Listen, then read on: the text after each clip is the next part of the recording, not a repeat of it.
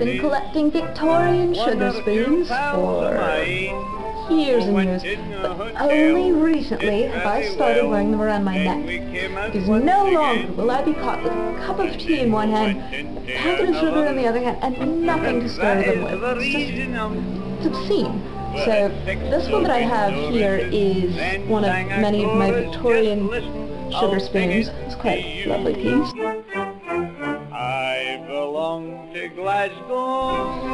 But honestly, for that purpose, you could tie any sort of spoon around your neck, and I think it would be a